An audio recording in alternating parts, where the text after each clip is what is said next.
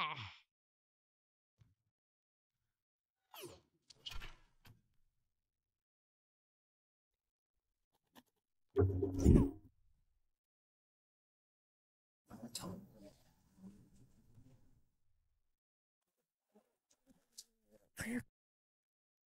Kat here for Lightwave Digital. In this video, in the continuing Getting Back to Basics series, I want to talk about something called Surface Preset Preview. Basically, we've got an option down here in our drop-downs for how we want to display something in any of the different modes that are available to us through the camera, light view, perspective, left, right, front, back, bottom, top, etc. For this, I'm going to create some geometry so we have something to work with so I can demonstrate some of this feature set. So we'll go to the Model tab, go and create a primitive. We're going to go and create a gear. And we'll just pop it right in the middle of our scene here. And I'm going to go and create also a wedge. That we can also have in our scene. Just push it off in the background here. And maybe something else, like a cube or a sphere. Doesn't matter. This is just for demonstration. But now we've got 3 objects in here. And if we go and open up the surface editor, by creating those objects, they've already been named automatically, whatever they were for the object type. So we've got gear, wedge, and sphere. All right, now comes the fun part. We're going to engage surface preview, which will bring up a default surface preview that we've got here. And we can, in the surface editor, proceed to edit the material. I've got a great material library here from a preset collection for car paint. So I'm going to add some car paint blue to this object.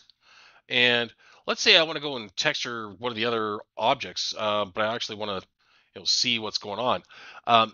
Over here in the gear settings, upper right-hand corner of the interface, you'll see a little menu come up. And normally when people hit this menu, they will get presented with the VPR tab, but they don't really pay attention to the Surface Preview tab. So the Surface Preview stuff is new in later versions of Lightwave, and I wanted to demonstrate this because many of you have been away for a number of years and you're just coming back to the software, or you're a new user and you probably haven't really figured out exactly what this part is used for if you've even discovered this section just yet. So in the Surface Preview tab, we can see that I've got an active, which is the active column and then the new wedge object. So that corresponds to whatever is actually selected based off of these preview modes. So let's go and see what we've got here. This is a preset object, so it's preset object is sphere. Okay, if I wanted to change that, it would be cylinder, cone, torus, or cube. Well, that's fine, but if I don't want to use the preset object and I actually want to see what the surface is doing on the object in the scene, but I don't want to see the rest of the scene to do this, I can actually go and select my wedge object or the gear object, and we can change this to be the selected object. So whenever I choose an object in here, it'll be that shape, but we're not editing that particular surface. So we need to make sure that we're actually editing the right surface, because this is the active surface for that object. So let's make sure that we've got the right one selected. All right, so there's our gear. There's the selected object. And we can also choose a particular type of light. We can use all the scene lights for previewing. Or we can just choose a selected light, such as the environment light.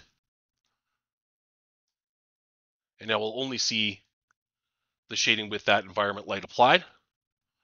Let's go and choose the default distant light.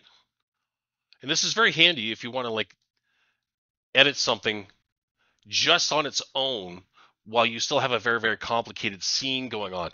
So what Lightwave's doing here in layout is it's taking whatever that object is, putting it in the perspective view of the surface preview, and giving you the ability to see it just as itself,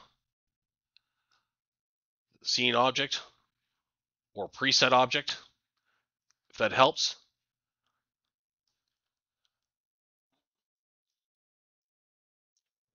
and then easily go about changing for each. So let's go grab another preset here. So there's that one. And let's go to this one. You see that we haven't changed here. We need to make sure that our object is a selected object. So that's the sphere object. So let's go make sure that we've got sphere selected and it'll change. Let's do some smoothing on that. And maybe we'll pull up the specularity and pull up the roughness a little bit. And let's not look at it with just a single light. Let's go and look at it with the scene lights together. So there you go. Now let's say you've got a scene with a bunch of stuff in here and it's, starting to get confusing as to what you're actually surfacing or working with. This really helps to reduce the amount of confusion, and as long as you keep track of what your selections are, you can take full advantage of this at any time. Just keep that little window open. You can switch back between anything that you want. But of course, a really good indicator of what's going on is if you've got this surface selected, this is the surface that's being edited. That's just what it's looking at for the surface. And at any time you want to see the actual object, there you go.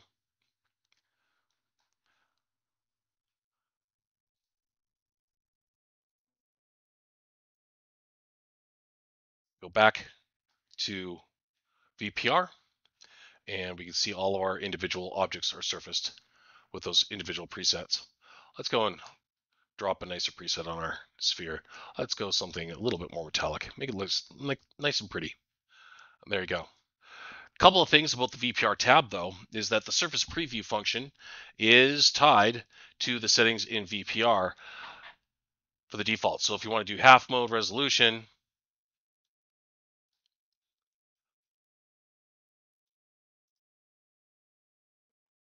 you'll see the change. It'll be faster for you to see a preview of the changes that you're making to the editor itself. It'll also normalize the display if you want. And of course, there are options in VPR for saving out different format images, where they're going to, and of course the color space that they're being saved.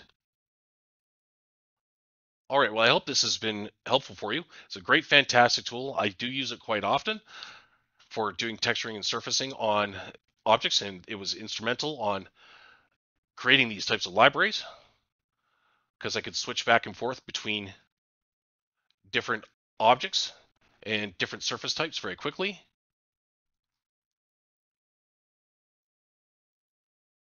And see how the surface would apply to different shapes and how it would perform or look without having to load a variety of different shapes or objects. Just having these basic types of primitives and working with the surface editor and VPR with the surface preview function worked brilliantly. Now, one other thing, a lot of people will like to have their displays set up in such a way that they've got a window that's, maybe the camera view, and then maybe on the left view or the left panel, they'll have a different angle or different view. And you can certainly do that here as well. So in the current scene under viewports, you'll see a function here at the top. It says viewport single. That's my default because I always look to my scenes to the camera almost always. But I do find it handy every once in a while to have the surface preview open, but still being able to walk around, see my stuff with the camera. So let's go back to the camera.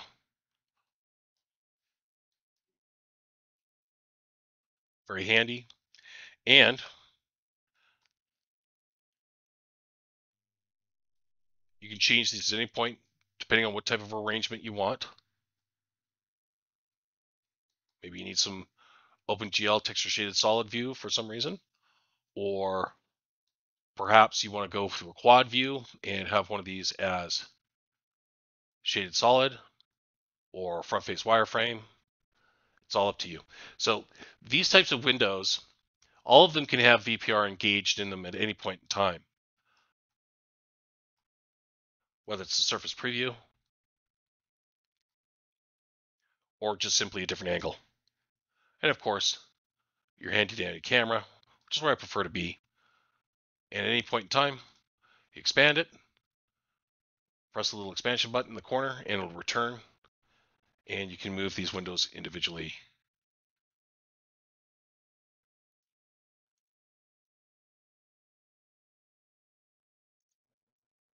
For resize,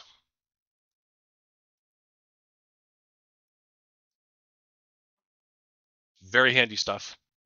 And it's available all the time at your fingertips whenever you need it. Just hit D to bring up this window, look to your current scene under viewport, and start making your selections for layout. All right, thank you for watching.